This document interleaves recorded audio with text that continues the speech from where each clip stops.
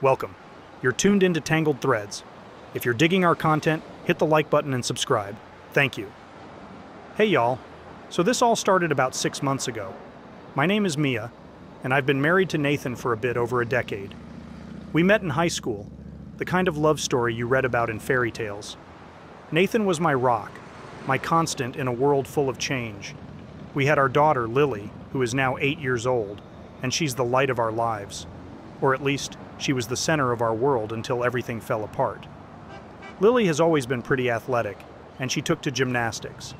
She liked it, and we liked watching her grow in the sport. That's how we met Mark, Lily's gymnastics coach.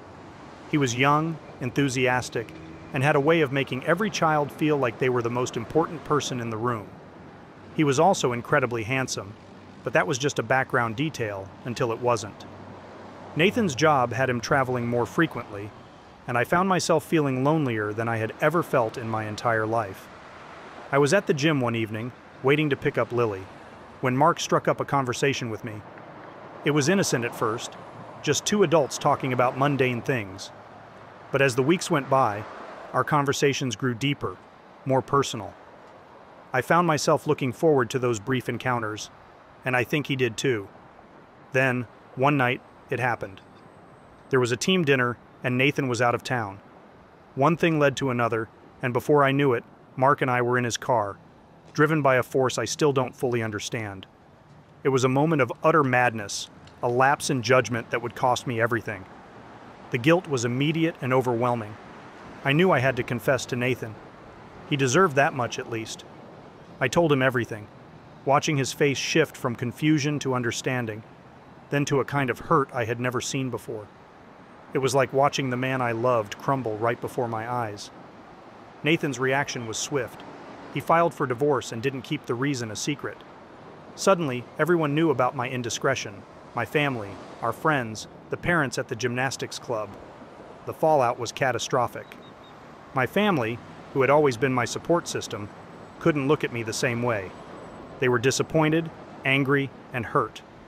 But the person who suffered the most was Lily.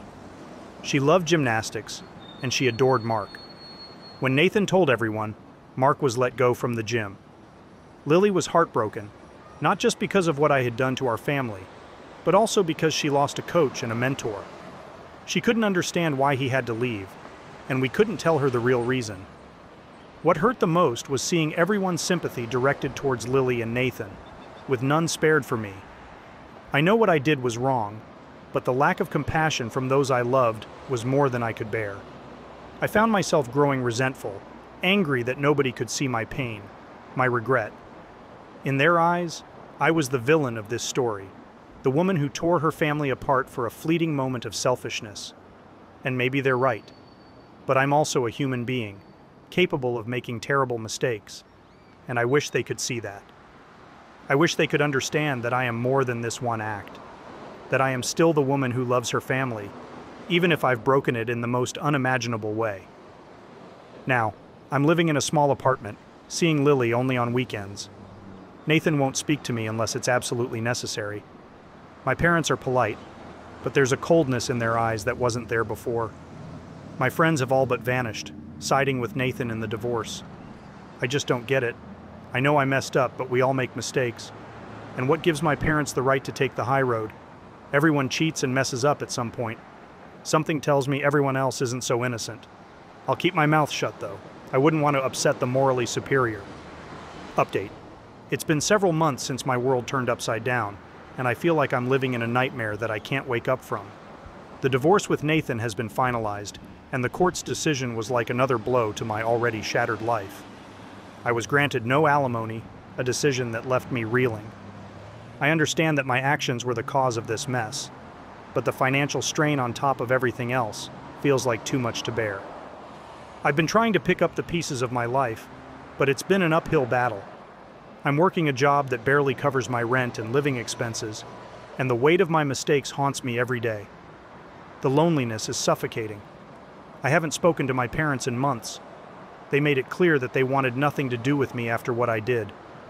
It hurts more than I can express, knowing that I've lost the support and love of the people who raised me, who were once my biggest cheerleaders.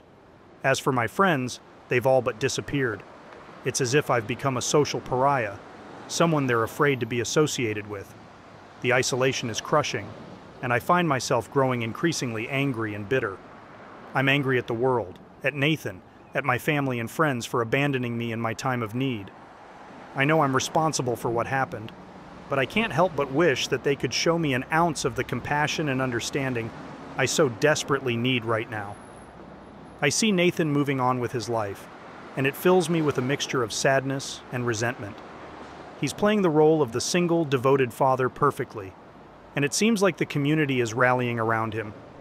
Meanwhile, I'm struggling to keep my head above water, both emotionally and financially.